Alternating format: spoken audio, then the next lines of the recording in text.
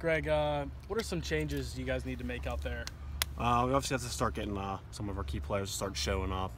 Also got to work on a lot of defense. Defense is always slacking, especially the captain. He's terrible.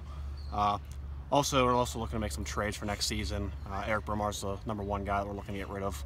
It was pretty hard to get a team to take him. Probably gonna get a couple bag of pucks for that. But I mean, yeah, we're gonna have to make a couple trades. Eric Bromar, like I said, top of the line. It's really hard to get rid of him. But yeah, that's about it. Thanks, Greg. Thank you.